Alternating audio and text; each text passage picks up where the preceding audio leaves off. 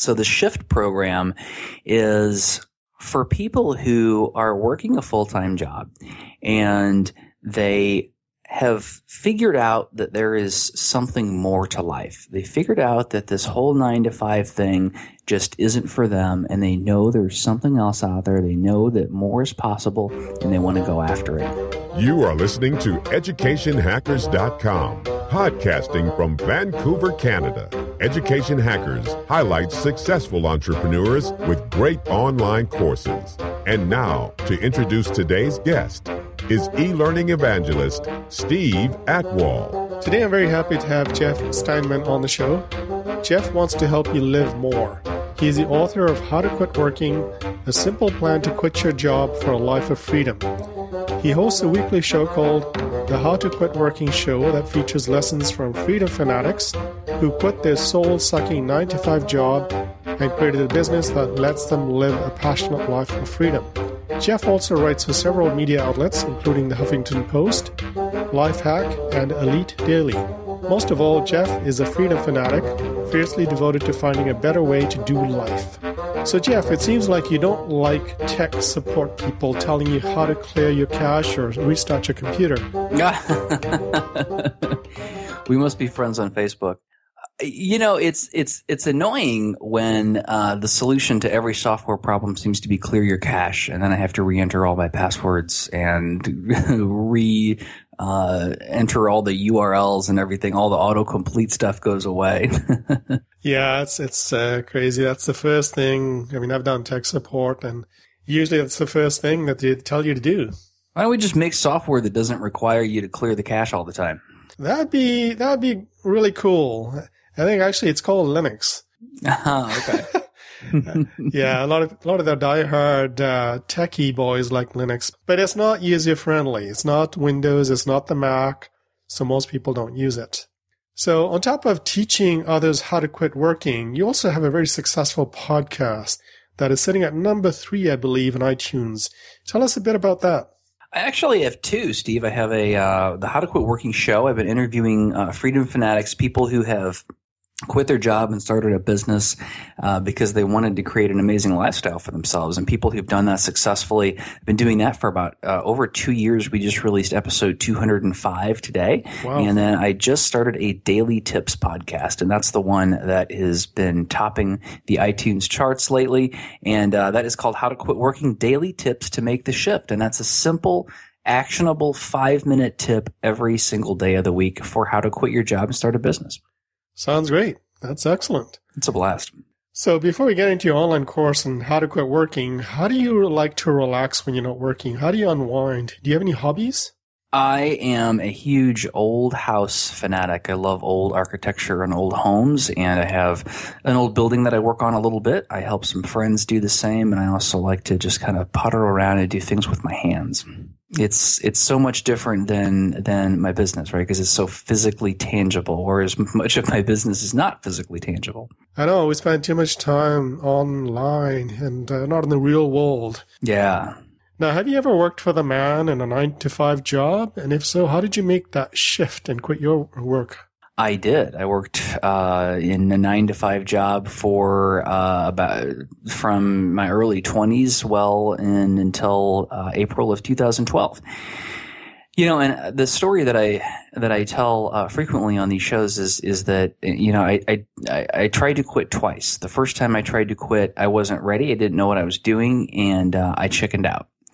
And the second time, I was much more well prepared. I had a solid business concept. I had a proven product or service. I had clients lined up before I quit. And that was the time when I was successful. And really what How to Quit Working is about, it's about closing the gap and the difference between that first time, the difference between making an unsuccessful attempt to quit your job and start a business and making a successful attempt. And you talk about the shift. And when you talk about the shift, you're talking about making that shift from a 9-to-5 job to quitting your job and working for yourself. Yeah. Let's talk about your online course, How to Quit Working. Give us a bird's eye view of the course. What do you cover? Who's it for? And why should people be signing up for it? Yeah, well, How to Quit Working, we actually have recently changed the name of it to Shift. So the shift program is for people who are working a full-time job and they have figured out that there is something more to life. They figured out that this whole 9-to-5 thing just isn't for them, and they know there's something else out there. They know that more is possible, and they want to go after it. But the problem that they have is that they grew up in, like every other normal human being, they grew up in a household that didn't teach them anything about business, didn't learn about entrepreneurship in school, and they have bills to pay and they have things to do. They have a life and just don't know how to go about making the shift from working for someone else to having their own business. And we will give you not only a community of people to support you through that transition, it's a community of myself and our coaches and whatnot, but also a group of your peers to work through that process with, and also a ton of online training, which is basically an MBA, a very practical MBA, everything that you need to know to quit your job and start a business. It's amazing that the whole system, the education system, the culture that we're in is set up to get you educated and then get you into a 9-to-5 job.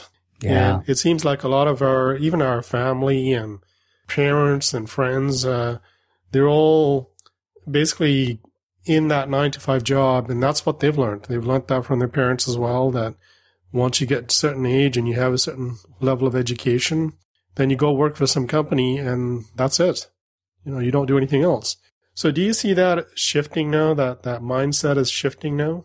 It is. And I think that it's kind of a perfect storm, right? Because we have two things going on. We have millennials out there, those folks that are basically under 30. And what they're saying is, I've looked at my mom and dad and I see that they've been working for somebody else and they're not happy and they don't like it. And in many cases, they're laid off right now and looking for work. Grandma and grandpa did that and they didn't seem to be happy. They didn't like it. I'm not going down that path. They're saying to themselves and to each other and to their parents and their grandparents, saying, no, we've seen how that's worked for the older generations and we're not doing that. We're doing something different with our lives. And then the other piece of the other thing that's happening in this kind of perfect storm is we have the internet that has opened up the possibility for shows like this and shows like mine and many shows and many different outlets and ways for people to learn about what's possible. And information is no longer a barrier. So I think when you have the freedom of information and you have a generation of folks that are saying no more to a model that never worked, but we're just now questioning it, you have a huge shift in the mentality. And I recently heard, I don't have the specifics on this, but I recently heard that like at the turn of the last century, so like the late 1800s, only 10% of the population actually worked for someone else. The rest were entrepreneurs. And I think that we're going to get back to that kind of a percentage. Wow. So that statistic, was that for America? It was. It's interesting because nowadays, and you mentioned that layoffs are happening, and that's happening quite a lot now. Yeah.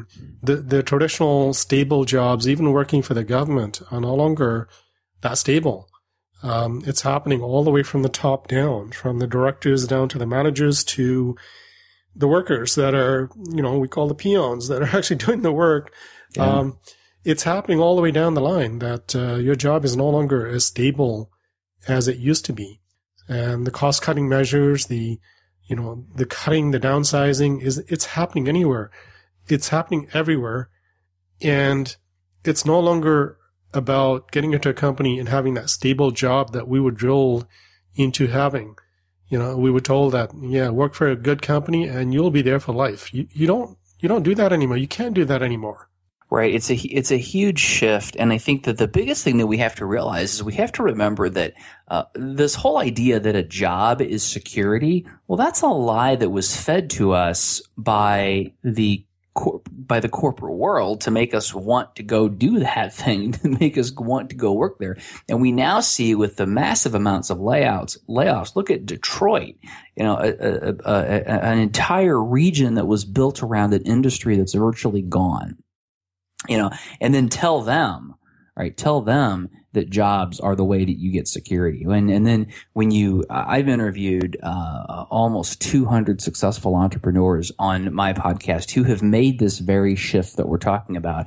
And once you've gone from employee to entrepreneur, you don't look at being an employee as security anymore. You look at that as being insecure. You look at having your own business and having control of your own income and your own schedule and having control of your own destiny and outcome in life. That is security. That is so true. And also it's also the culture. It's also the technology. It's also where we are right now that things are changing. It used to be that you could go work in a factory and be on that on that factory floor and the conveyor belt, putting parts together. Well, that's gone. It's all automated. Yeah. Then there were the cars, making the cars. That's automated. A lot of stuff is changing because of new technology and the way things are being done.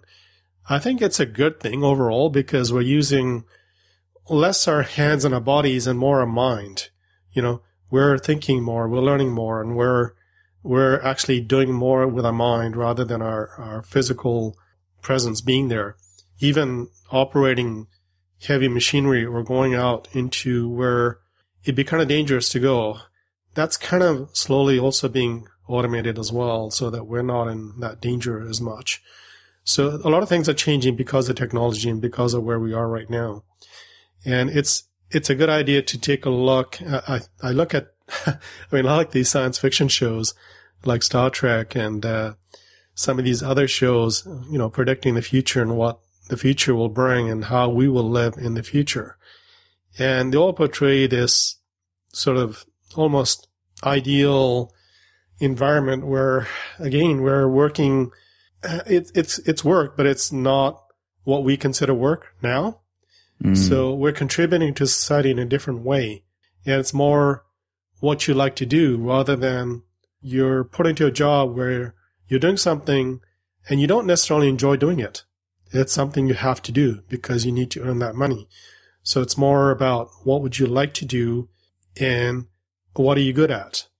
And we're not there yet, but we can get there with courses like yours, where we can learn to harness what we like to do and how we can leverage that and make a living out of it.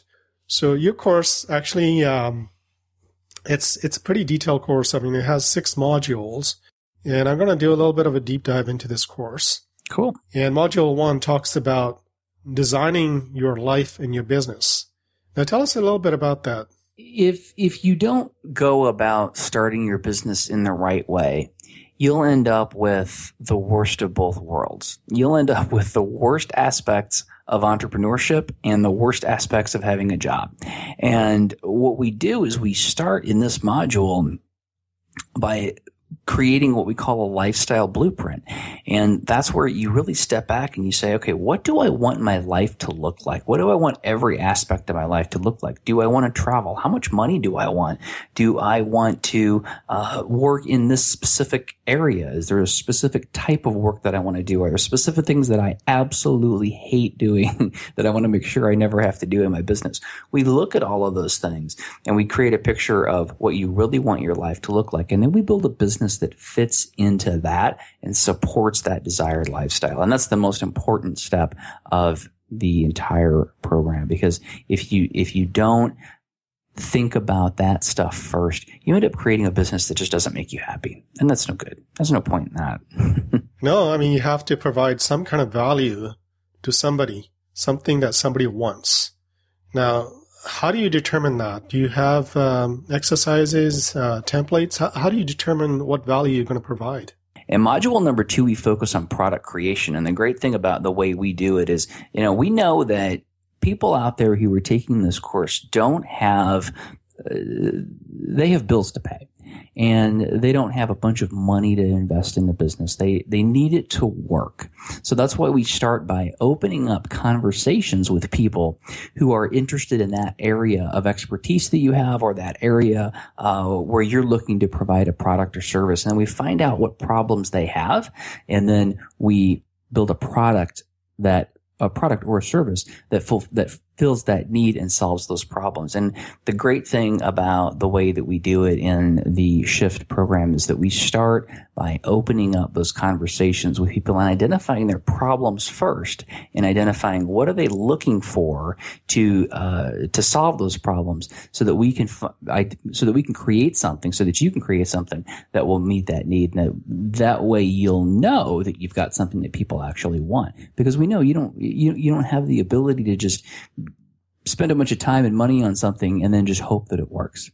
Yeah, I'm looking at what you accomplish in each module. And you talk about in module 1, you accomplish stuff like identifying the value you have to offer that customers want, determine who wants that value, your niche, identify 2 specific ways to begin learning about your customer. So that's a good starting point, is you got to figure out what your niche is and what that value is. Yeah. In module 2, you talk about product creation. You talk about building relationships with customers who will keep buying from you. Absolutely. How to design a product that people will be lined up at your door to buy. How do you figure out exactly what products to create? I mean, there are so many different products. There's the info products. There are an endless supply of different ideas for products. How do you determine what product you should create?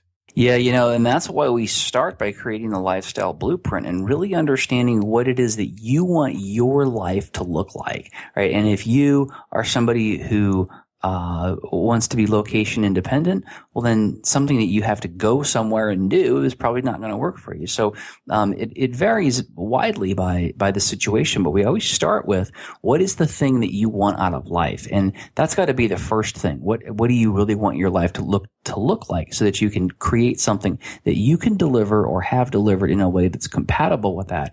But then the second thing that you have that's critically important is that how does your customer want that thing delivered?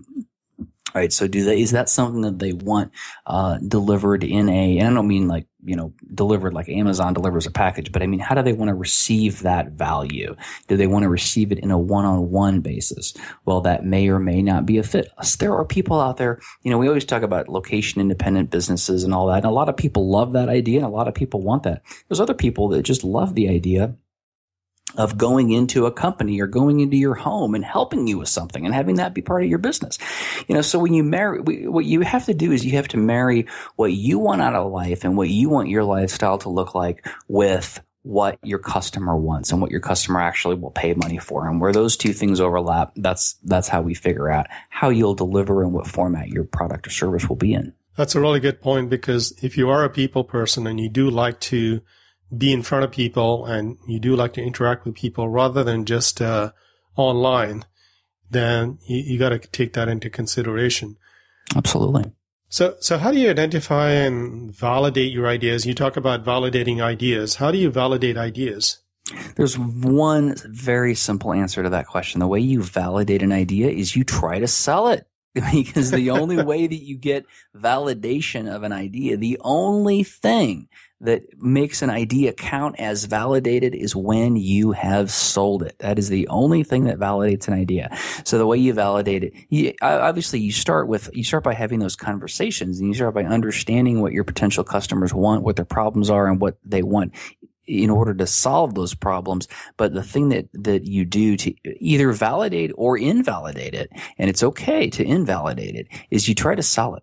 Yeah. And, people talk about pre-selling. Do you believe in pre-selling as opposed to creating a product and then trying to sell it? So pre-selling meaning that you've got the idea, you've almost, you're at the point where you can build that product, but you haven't quite built it yet. So you can sell it and see what the interest is. If there's not enough interest, and you won't build it, but if there is enough interest, then you will go ahead and build that product. So is pre-selling one of the things that you do? Absolutely. And what I would say is rather than using a word like pre-sell, I would say you have to figure out a way to get financial commitment by doing the least amount of upfront work possible, right? So people who come through this program, like I said, they got families, they've got a full-time job, they're working, they don't have time to spend weeks or months or even days creating a product that nobody ever buys. And that's probably the biggest mistake that entrepreneurs make, is going off and creating a product or a service that nobody ever buys, and losing a lot of time. So you've got to figure out what is the way that you can sell something that requires the least amount of work up front. Now, it's okay to do all kinds of work after you've sold it, right? I mean, that's what business is about. You got to do work and you got to create that value, but you got to do the least amount of work before you sell it as possible. Does that mean setting up landing pages once you figure out what it is?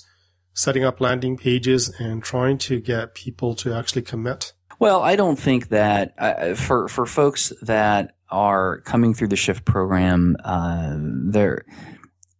they want results fast. And going the online route and driving traffic and building an online community is not necessarily fast. The way that you get that, if you want fast results, and that's what Shift is designed for. It's not designed to spend a year and a half or 2 years building up some kind of online community and building an email list and doing traditional internet marketing. It's designed for people who want to get results fast. And the way you get those results fast is that you got to get right to the people. You got to get right to the people who are going to want your product or service. And the online channel does offer ways to do that. But we also like to explore other ways, like just calling people up, or using your community, using resources that you may have access to in your local community, or other ways to get in front of prospective buyers faster. Now, you also have Module 3, which is the online launch. And in this, you will help determine and create your marketing message, create a great piece of valuable content you can use to entice people to give their email address, set up all the logistics of your launch, create accounts with an email provider and payment processor. What do you consider a successful online launch? Well, the thing that's different about the way we do it in Shift is that all these other internet marketing gurus and products and courses out there, they always want to teach you all kinds of fancy, slick marketing techniques and ways to market and sell your product. But they then use those great marketing techniques to market it to people that don't have a product or service to sell. So that's why we got that figured out in Module 2. And in Module 3, we now take everything that you've learned, right? Because in Module 2, you identified, okay, what is it that these people want? So now you know, okay, working mothers who are in their late 30s are really interested in this product about that teaches you how to make a birdhouse with your kids, right? I'm just making that up. But whatever it is, in Module 2, we determined what that thing is. So when we go to the online channel to begin leveraging the internet to sell that product, we already have something that we know people want, right? So now you've already had those conversations in Module 2. You have already figured out what is it that they want. Why does that single mother in her late 50s want to know how to build a birdhouse? You understand that because you figured that out in Module 2, and then that becomes your message. Right. And you talk about creating a great piece of valuable content you can use to entice people to give you their email address. Many, many marketers will tell you that email addresses are gold. Once you have an email address, you can follow up with that person and you can market to them. So what are some examples? Traditionally, we have an ebook as a giveaway. What do you consider a good example of a valuable piece of content to entice people to give you their email address? Yeah, anything that people want. And an ebook is a great option, right? So that can just be a short, something that you've written up on in a Word document or a PDF that you offer out to people in exchange for your email list.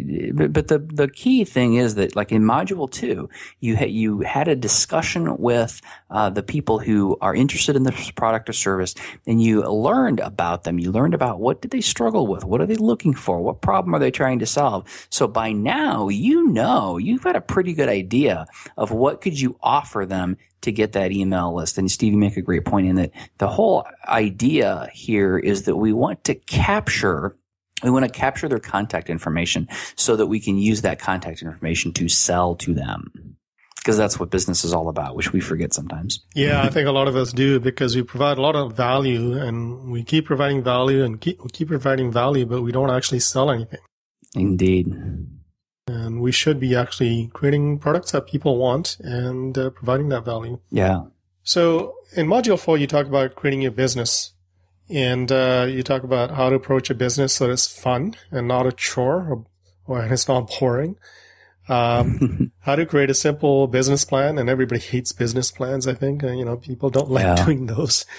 How to figure out the money part of transitioning from a job to a business without stress or overwhelm, because there's that fear that, okay, we're getting out of this stable job and we have this money coming in. Now we're devoting all this time to doing this business, and we're not sure if money's going to be coming in. I mean, you don't suddenly jump from a job to a business and have that stress. So you have some strategies around that and some information about how to make that transition. Tell us about some of that. How do you recommend people do that? We actually supply a spreadsheet in the program that lines out sales goals for your business, and it shows your expenses, and then you can use that to track how close you're getting to your number. And when I talk about your number, what I mean is, what is the amount of money that you need to make in your business in order to be able to quit your job and you do that business full time? And everybody has to have a really good handle on their finances and understand, okay, well, it costs me X amount of dollars every month to pay the mortgage, to put gas in the car, to put food on the table and all that. And you've got to get your business to some minimum level of comfort so that you can meet that need. And we provide a training video on how to do that, as well as a spreadsheet that lets you track that. And how do you create an easy, fun business plan? Well, you start by not overcomplicating it. And I think that the point of a business plan, there's kind of two main reasons why we use business plans. One type of business plan is used when you're going off to get investors, or you're approaching angel investors, or you're approaching venture capitalists. And that's not what we're talking about here. I'll leave that to other experts to figure that out. What you need when you're transitioning from your full-time job to having a business is you just need something simple that ensures that you have thought through the key parts of starting your business. Now, we've got a business plan that it comes with the program, a great template. It's just answer questions, just fill in the blanks.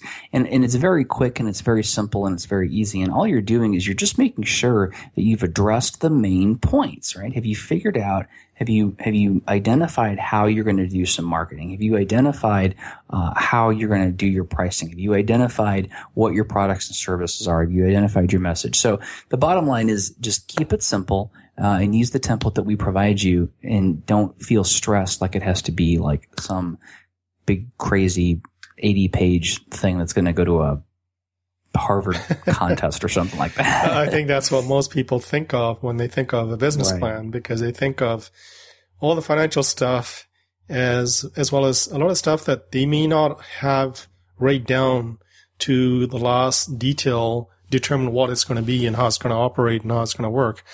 So, but that's something you have to really think about, and it's something that you got to have clear up front. How are you going to make the money as well, and what are you going to do? What are you going to provide as part of your business? Now, you also talk about determining a pricing model for your products. How do you determine a pricing model for your products? You know, one of the reasons that we have this module in the program is that what folks tend to do is folks tend to have, when you're going from a job to having your own businesses, we tend to think in terms of an hourly rate. Even folks who are salaried still think in terms of an hourly rate. And what we have to do in business is we have to shift away from this idea of thinking about hourly rate, and we have to think about the value that we're providing to the world. Generally speaking, if you think in terms of hourly rate, you're going to underprice your products and services, you're going to undervalue, and you're going to end up running yourself into a not good financial place. So what we do here is we look at, first of all, changing your mindset from thinking about an hourly rate to thinking about pricing based upon the value that you're bringing to the marketplace. And then most importantly, ensuring that you structure that price point such that you can grow. If you are providing some service, say you're providing like for example, we have a client right now that's starting a content strategy business, right? So say she goes out and thinks of her business from an hourly standpoint, and she thinks about it from, I think I'm worth, $40 an hour. I'm just making that up. So I go out and I bill this at $40 an hour. Well, what happens then is what you've done is you really just created yourself a job, right? Because there's not enough additional value in that for you to bring in other people to help and you still make money, right? So that needs to be something more like, 100 or 130. And again, I'm just making these numbers up. Obviously varies widely depending on the product or the service situation, the industry, and all that kind of stuff. But that number has to be vastly higher in most cases so that you can be sure that you have the additional margin to bring in people to help and to actually do the work so that you're not the one stuck doing the work all the time, because who wants that? Yeah, that's true. We do tend to undervalue what we produce a lot of times. And we also think about, if we think about, say, an ebook versus something like a membership site where you're actually spending a lot more time and training people, and maybe you have video courses and other stuff that you spend a lot of time on. There are different pricing models for those. And we do tend to undervalue a lot of times what we produce. Absolutely. Yeah. And it's interesting. It's really good to get feedback on how to price something that you produce. So that's great that you have that in there. Now, you have module 5 on how to do marketing. And this is a big, big topic. A lot of times we don't do marketing properly. We don't do marketing the way that it should be done. Or at all. And sometimes it's very spammy, and it can actually get you in trouble with Google and with Twitter and with all kinds of online services. So, marketing, according to your module, marketing should be fun. It should be easy, and anybody should be able to do it. And it's one of the most important things that you're going to do for your business. Now, how do you plan to teach people to do marketing that is fun? How do you make it fun? Well, the first thing you have to do is you just have to relax about it. It's not this big, scary, crazy thing. We just have this ridiculous notion that it's hard and that it's weird and that we're scared of it and all these things. And what you have to do is you have to just realize that, hey, all marketing is you just have a product or service that you love and you believe in and you're just talking about it. That's all it is. That's what I'm doing right now. I'm doing marketing right now, even though, it doesn't seem like it, but that's what I'm doing. I've got this product that I love, that I believe in. I'm just talking to people about it. That's all I'm doing.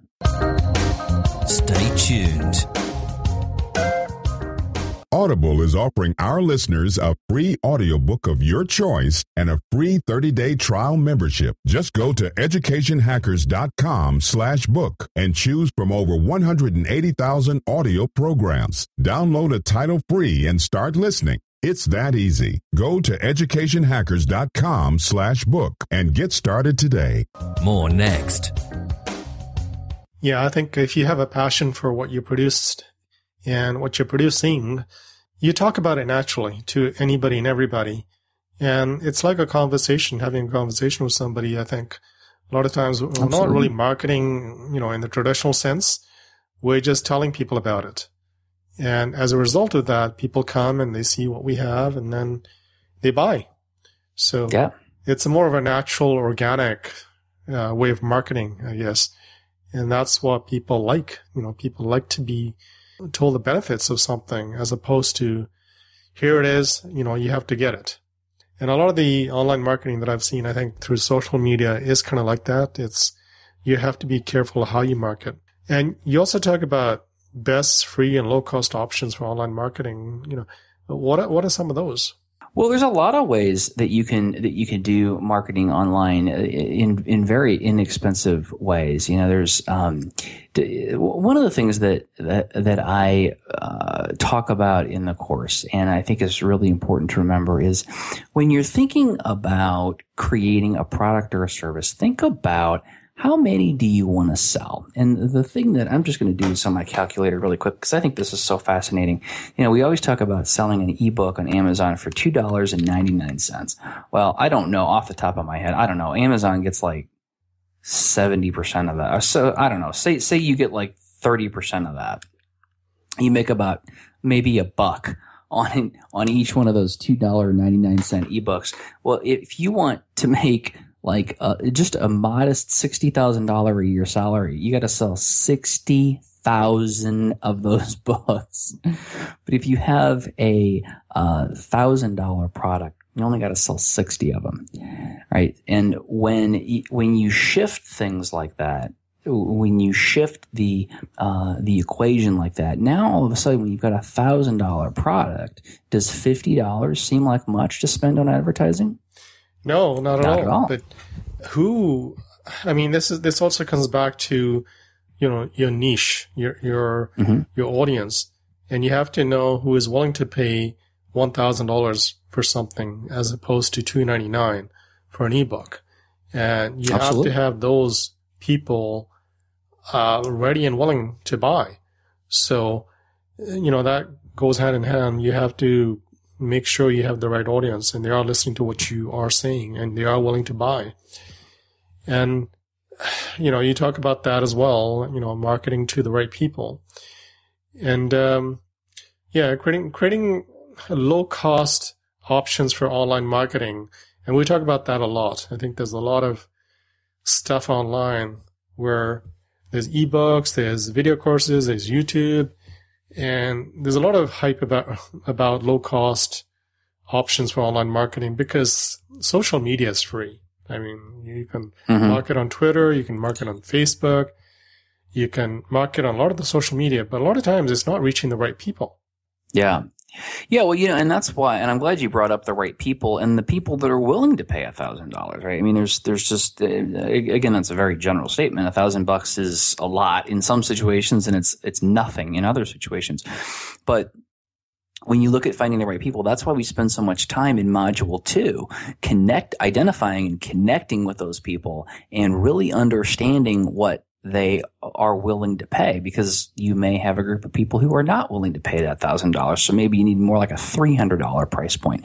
But what I could say for sure is that $2.99 is not going to get you there anytime soon. But I think the important thing, just like you said, Steve, is you have to know what that market is, and you have to know what they want, and you have to know where to find them. And that's the key thing about social media, is going to the right places on social media. I mean, we say social media, but that's like saying, I don't know, like the earth. I mean, that's like everybody. You got to be in the right place where the right people are, and you got to be interacting with them in the right way in order for social media to work. Yeah, social media is such a broad area, and that could include so many different sites and services. Sometimes, I've seen individuals just marketing on Etsy or Instagram. And that's all they do. And they make a great, income because they're focused, very, very, very focused on one particular social media platform or something that they know really well, and they know how to use that really well. And that's key. I'm so glad you brought that up, because, the one thing that you can't do is you can't focus on every social network and every fly-by-night one. I mean, 3 of them probably came and gone just while we were having this conversation. But, and I think that's important to remember. And I think one of the things that happens is we get caught up in this, oh my God, I heard about this lady who's making $1,000 a minute on Pinterest or Instagram or something like that. And it's like, yeah, okay, that's great, but that's because she's focused there, right? And she's focused on that. You need to find your medium, and you need to focus on that one. Yeah, we got sidetracked. We did. we got sidetracked. Internet is a really, really bad thing, for that. Even if you're surfing the web and you're on one website, you click on something else, you go somewhere else. It's kind of the same when we look at social media and marketing. Is that, okay, somebody's done really, really well on this platform. We should be on there, and we should be doing that. Yeah. Well, that's not necessarily true. It may not be for you. So try to find something that really works well for you and stick with it. and don't try to do everything and don't try to be everywhere. I know some people are. Like I interviewed Guy Kawasaki, but he's got a team. He's got a team of people, and Guy Kawasaki is a brand. The name is a brand. So he needs to be everywhere. He's on every platform and so on. But, you know, we're not Guy Kawasaki. We're trying to market a particular product or service. And we need to know where we should be for that. Absolutely. Now, on Module 6, you talk about automating and growing your business. And this is a topic that I really love. I love automation. Having worked in the IT field for a long, long time. Yeah. Automation is great, you know, if you can do it right. And if you've got something good to automate. Yeah. Yeah. If you can automate it, I mean, if your business relies on you producing something unique and different every time, maybe you can automate it. So you talk about how to approach business as an enabler of lifestyle, how to leverage other people to do the things you don't want to do. I guess is kind of the outsourcing, you know, 4-hour work week kind of mentality, which is great because you don't want to be trying to do everything yourself, right? I mean, you need to know what you're good at and what you can outsource. And you also talk about coaching and consulting to boost your income and build your business. Tell us some more about automation and growing your business. You know, I think that there's a couple of things, and really when it comes to, well, I mean, we all want to be able to go on vacation, right? We all want to be able to step away. We all want to be able to take off early because it's a nice day.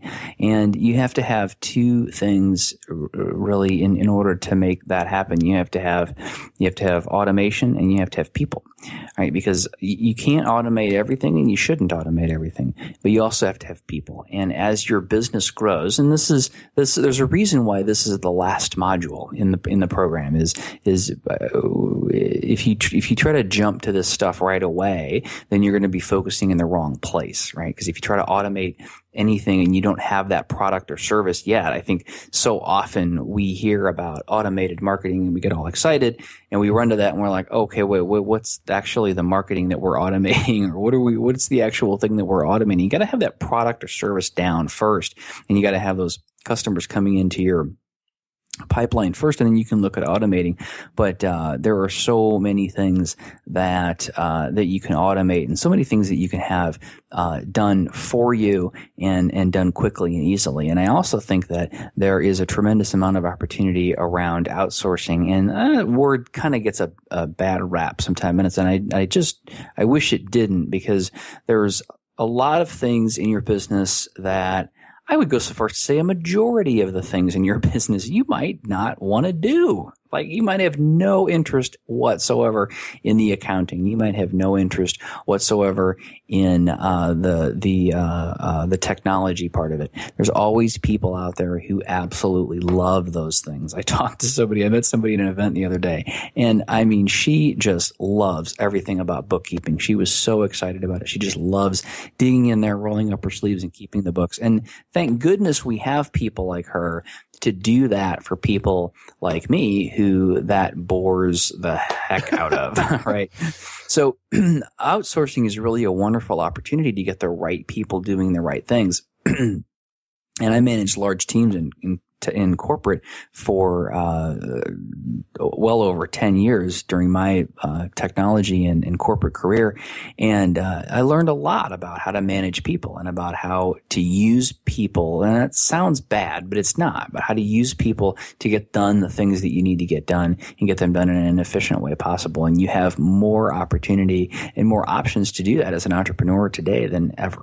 Yeah, it's all about automation for large companies as well. Because, again, we come back to this, you know, conveyor belt in these factories, you know, and those processes are all automated. You know, making cars are automated. Now we're getting into the corporate world, and we're looking at, you know, what processes and systems can we automate, you know, that we don't necessarily have to do manually. So a lot of stuff is being automated that traditionally would not be. You know, selling stuff online, it can be automated. You have a website, you have a platform that's anytime somebody wants to buy, they can just go online and click a button and make their payment, and it's automated. So there's a lot of stuff that's being automated in terms of business. Now, what are the things that if you're creating a new product and you're trying to automate, what are the things that you look for that you think you can automate for every product or service? I think it's the things that the things that you want to automate are the things that don't differentiate you. For example, I personally make a phone call to everyone who registers in Shift, because I want to welcome them and I want to learn a little bit more about them. And that takes time, but that's perfectly fine. It's a great thing to do. I enjoy doing it, and it's a huge value add. It's a huge relationship builder, for the course. And it's a great thing overall. I would never automate that. I would never put some, pre-recorded message. Now, there may come a day when there has to be other people that do that, but that day is not here yet.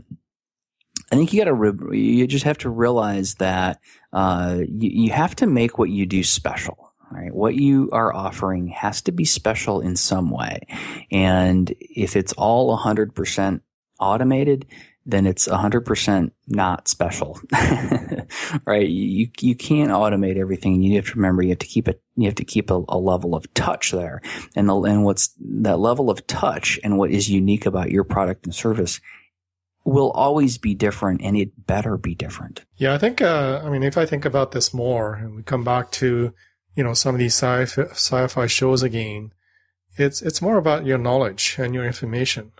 So. The other stuff, maybe it can be automated, but nobody can really replace you when it comes to your knowledge or your information, what you're sharing, the message that you're sharing. So sure. that is never going to be automated unless they, artificially replicate your brain or something, We're not there yet. Well, IBM is working on an artificial brain right now, actually. Best of luck to them. Yeah. So you also have some other, things that you provide with your course. I mean, one of the things that you provide is an accountability partner. Yeah.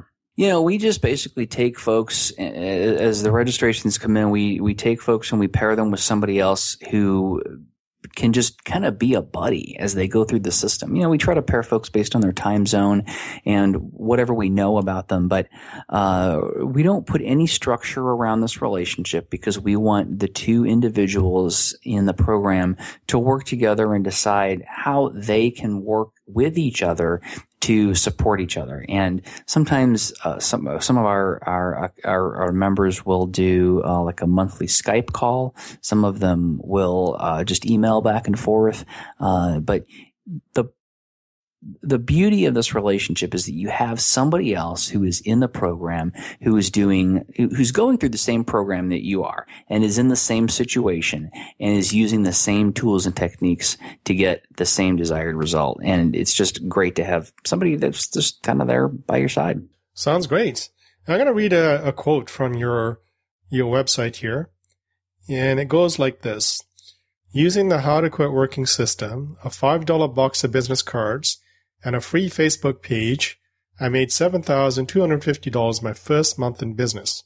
I thought this was going to take years and wasn't even sure it was possible. With the techniques and How to Quit Working now, I went from unemployed with a sack of bills and about to be evicted, spending $500 twice on premium seats, enjoying one of my favorite passions, Cardinals baseball. Thanks, Jeff, and How to Quit Working Now, Daniel Vance, St. Louis, Missouri. Yeah. So you have some amazing reviews there for your course. That's excellent. The stuff works. All right. Now, my listeners are people who are either just starting to create their first online course or trying to figure out ways to improve their existing course. So some of the questions are meant to help answer their questions.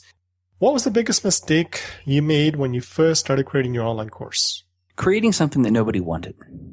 And it wasn't this one. This was the one that I did right. But a very long time ago, I created a program that just completely missed the mark. And I just went off in a vacuum, and I created it all by myself without any input or any feedback from any customers, and spent a lot of time on it, and nobody bought it. Well, isn't that the story? Isn't that what most people do? Yeah. Let's stop that. What was your workflow like when you created your course? How did you determine what to include and what not to include? Well, I had been running the platform and doing some coaching for a while, so I kind of knew what people needed, and I coupled that with my experience as well as all of the great insights from all the guests on the How to Quit Working show. But really, it was about sort of just knowing what is the path that is going to get folks to success. And I think the order of the modules that you go through in this program, it looks really off the wall to folks, because it's like, well, why would you create a product before you do marketing and all that kind of stuff?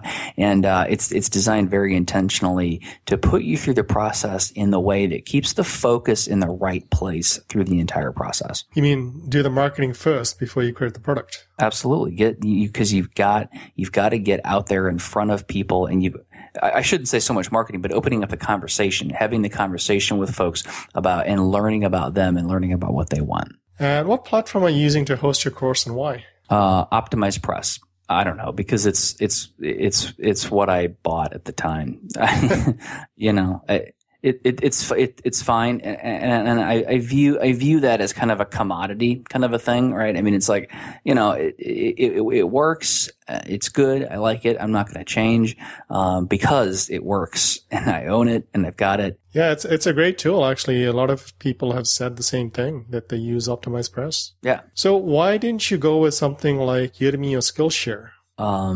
Here's the thing that you got to really think about. They're going to take a cut, and that's fine. I'm perfectly fine with that. But I got to ask the question of, what are they going to give me in return for that cut? So are they going to send more customers my way because people are going to find it in that marketplace? If you believe that benefit outweighs the piece of the pie that they're going to take, then that's a good way to go.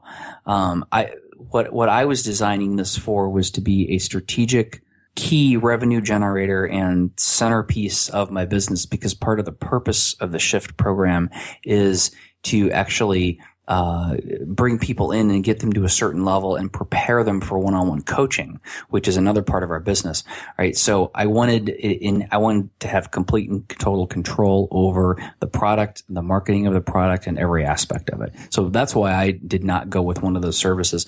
I think that if strategically in your business you believe that the additional reach that platform will give you, in other words, people are already going to that platform looking for online training type solutions, if you believe that will outweigh the cut of the pie that they're going to take, then that's probably a good option for you. Yeah, I've heard different stories from different people, and one of the key things is that if you have a lower cost course, then it kind of makes sense to maybe, use Udemy or Skillshare or one of these other platforms, because what happens, especially on Udemy, is that a lot of times they will put all the courses on sale for $10. So regardless of whether they're a $1,000 course or $299 or whatever, your course could be on sale, as long as you participate, of course, and most people do. Your course could be on sale for $10. Wow. And out of those $10, you may get a few dollars. Mm-hmm, mm-hmm. So if you have a lower cost course, you don't want to do any marketing, you just want to put it out there, then Udemy and Skillshare may make sense. So how do you protect your course content and videos? I don't. I mean, it's protected with a password. But the reality of it is you can't, in this business, you can't focus on that. Like you can't put energy towards protecting that stuff, because the reality of it is, people are going to steal it. It's going to happen. And, if you just can't stop it. You got to take that energy you're worried about people stealing it, and you got to put that energy towards marketing it, and then everybody's ahead. Now, do you host your videos on Vimeo or YouTube or somewhere else, or on your own website? Wistia. So Wistia is a great platform. Cool. It's worked really well. Yeah. And what payment system did you end up using, and why? I use Infusionsoft, and I use it because, at the time it was the most capable and the most flexible, and that's what I chose. And I'm not switching now because that would be too much of a pain in the butt. Yeah, Infusionsoft is more than just a payment system. It also lets you manage all your users. So, and then once they're in Infusionsoft, you can tie that into other platforms and other systems as well. So you have all your users in one place. Now, how do you support your course members? I believe you have a LinkedIn group. We have a LinkedIn group, and we have a lot of activity out there. Folks post when they have questions, when they have comments. We post new content every week. That might be just a lesson or a reminder or a question or something. And when folks are frustrated or they're wondering what to do or looking for help, support, guidance, they go out there to the group and they post, and we have great conversations. I love it. And how do you market your course? What's been most successful? Social media, blog posts, webinars, or something else? Well, How to Quit Working has become a platform, right? It's a podcast, it's a blog, it is a national media presence. I write for the Huffington Post and Elite Daily and Lifehack. So it's really a combination of all of those things. We also get organic traffic through Google.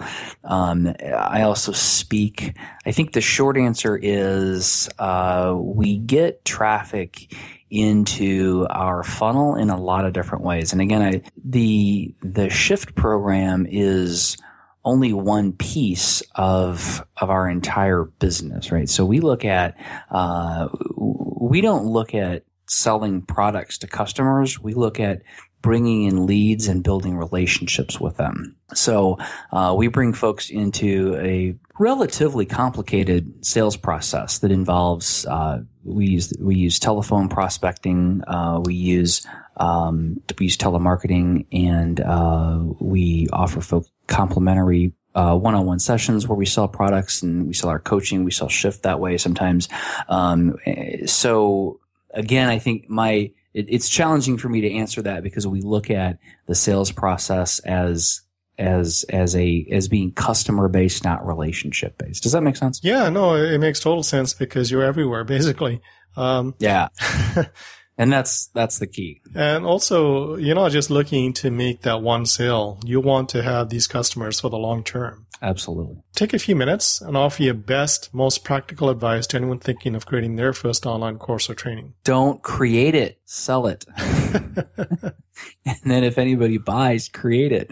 And, this is a topic that we talked a little bit about this, but I'm very passionate about it because I have made the same mistake that everybody makes. And it's almost like a rite of passage. Like you have to make this mistake, but you really don't, because you could just listen to what I'm telling you now and you won't make the mistake. But having wasted a lot of time creating a large, massive course with lots and lots of videos that nobody bought, I know that you don't create anything until you sell it. And the way I did it with this program actually was, and I shouldn't say not anything. What I did was I created module 1, and the first batch of folks that went through it, I think it was about 6 folks initially that went through it. And that was back in, it's like March of 2014, I think. But for those folks, it was more kind of laid out as a week by week kind of a course. So I said, hey, when you join, you'll get week 1. And the secret was that's because only week 1 was finished.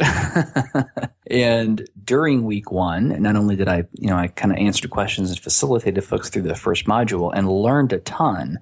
During week 1, I was scrambling evenings and weekends to get module 2 done, and did that for 5 additional weeks to get it out. And that was rough. That was rough. It was a lot of work those 5 weeks, but it was much, much better than spending a bunch of time creating a product that nobody bought. Right. Yes. Try to see what people want first and then create it. Yeah. Jeff, we've come to the end of the show. I could ask you a lot more questions about your course, but instead I'm going to leave a link to it in the show notes so people can visit your website and check it out for themselves. Thank you very much for being such an amazing guest on the show and for sharing such valuable insights and advice. It has been a real pleasure speaking with you. Where can people connect with you online? Yeah, you can go to howtoquitworking.com. And if you enter your email address anywhere on the site, then you'll get access to our free How to Quit Working Circle, which includes a free community that's on Facebook. You'll also get a video training series and invitations to regular live training events, and I'd love to see you there. Thanks for listening to Education Hackers. Check out the show notes and click the Love It button at educationhackers.com to send us some iTunes love. Until next time.